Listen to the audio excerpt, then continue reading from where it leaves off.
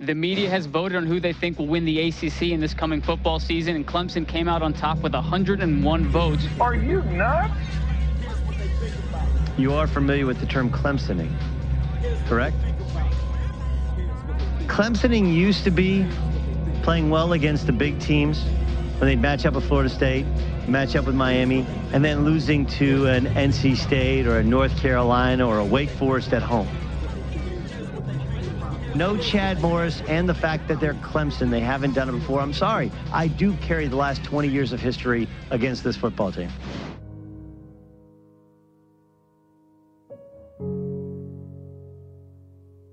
Who will you be when 82,000 plus are screaming your name?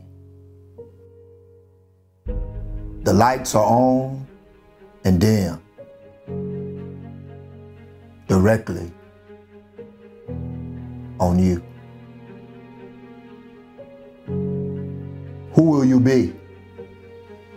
The question, it will be answered. Running from it will not save you. You will be exposed.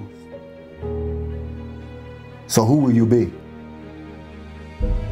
We already know who the last team was. But who will you be? Let me tell you a little secret. There's only been one here, and every year, the gap grows. Why can't it be you? Earn it. Prepare with a purpose. Execute with every breath you take on that field. If not, you will be humiliated and defined by permanent history once the clock hits zero.